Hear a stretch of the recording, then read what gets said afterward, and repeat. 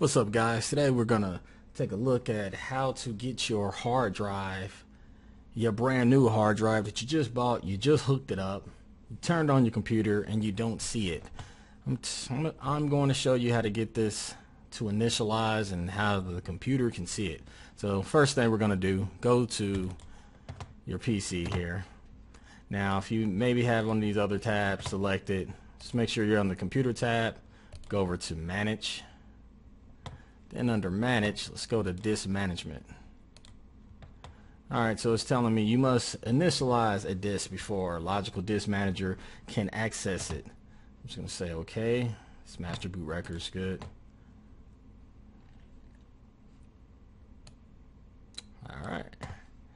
Then as you can see, I have it's a 2 terabyte drive and it's only showing up as 1,863.02 gigabytes.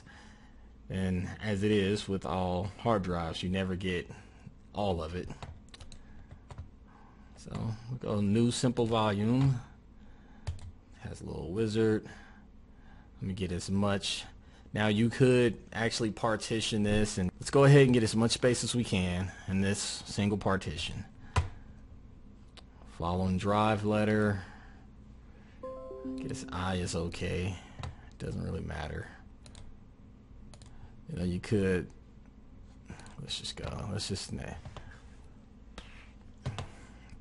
so we're gonna format it with NTFS.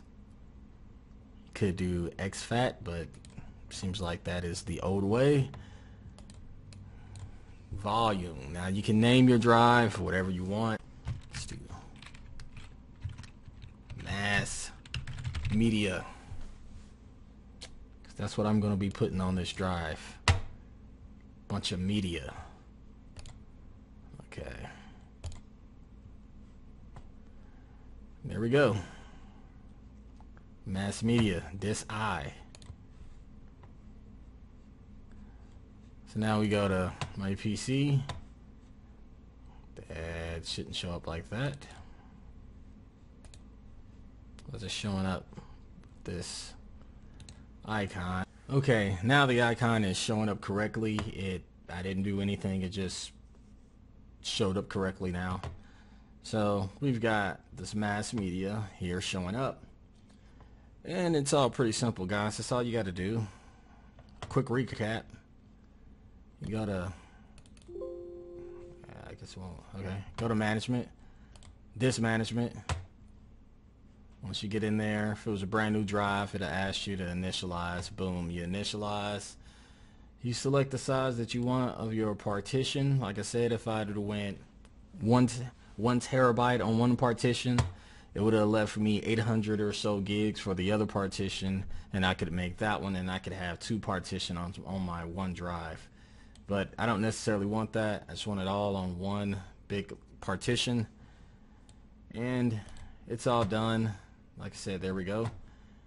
And if you like this video, go ahead and hit that like.